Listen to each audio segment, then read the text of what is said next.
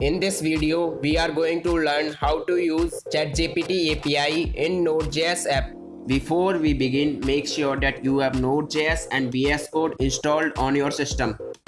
Now create a folder and open it with VS Code. Open terminal by pressing Ctrl+tilde. Here type npm init.sy to initialize node with package.json file and install OpenAI package. Then create JavaScript file.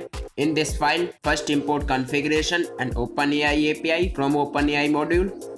Then create a new configuration object with your OpenAI API key. To get API key, head over to openai.com and sign up. Once you sign up, you can generate API key from your profile dashboard. Now create new OpenAI API object with above configuration object as an argument. Next, create an async function inside of which first write your prompt. Then use the chat completion method with await keyword provided by OpenAI on our OpenAI object. Inside of this method, provide model and message. Save the response in a variable.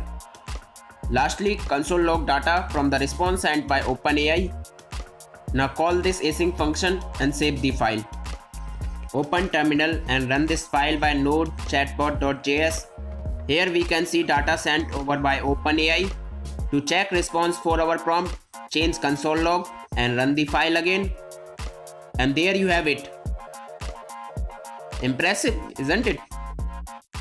Let's again run the app with different prompt. Once again, we get an amazing response from OpenAI. Thanks for watching.